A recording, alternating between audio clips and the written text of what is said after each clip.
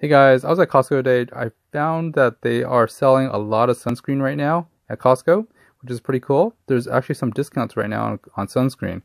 It's getting to be summertime and there's going to be like spring break and stuff, so it's time to get some of this stuff. This Alba Botanica one that smells like coconuts.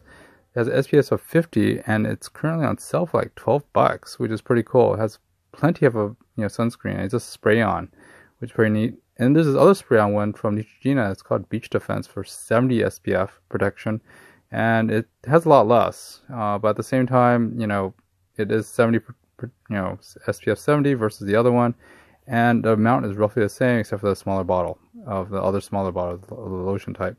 This one costs $15, so it's about $2 or $3 more.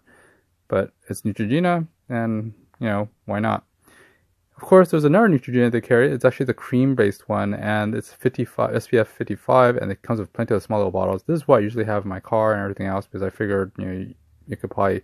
It's actually a good thing I got these over the years. I usually keep one of these in my car and everywhere else, so when I go do hikes or whatever, I always have it available. It's about $14. And of course, there's the copper tone one, which is kind of interesting because it comes with huge bottles.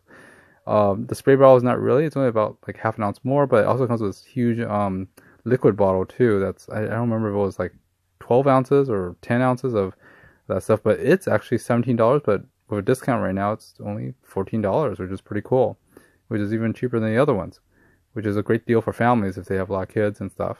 But what I did buy was the Neutrogena Beach Defense one because I just figured, I need the SPF 70 or I want the SPF 70, so I bought this one. What I found out was that it has a protection and stuff like that, but the box was extremely hard to open. It's because they actually they used hot glue or something, or some sort of sticky glue to close those round